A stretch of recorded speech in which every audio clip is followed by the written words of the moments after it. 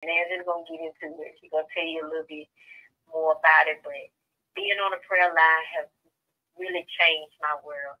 And I just thank God because me and my husband, we have companies that we own. We have a ministry that we do with troubled teens.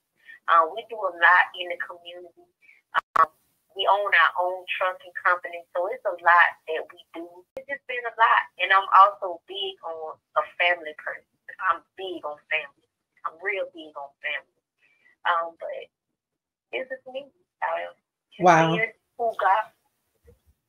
And I knew she was going to be bashful, and I knew she wasn't going to want to share a lot. So you heard her say, I'm sure I'm going to share. So let me share just a little bit about this amazing queen.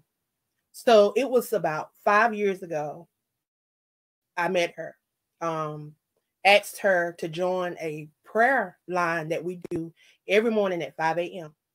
When she first came on, when I first asked her, she was like, I don't know how to pray, but I'll come. That was that learn in the L3 movement that was rising up in her. And when I tell y'all, I have truly seen what God can do if you humble yourself. She humbled herself. She came on and she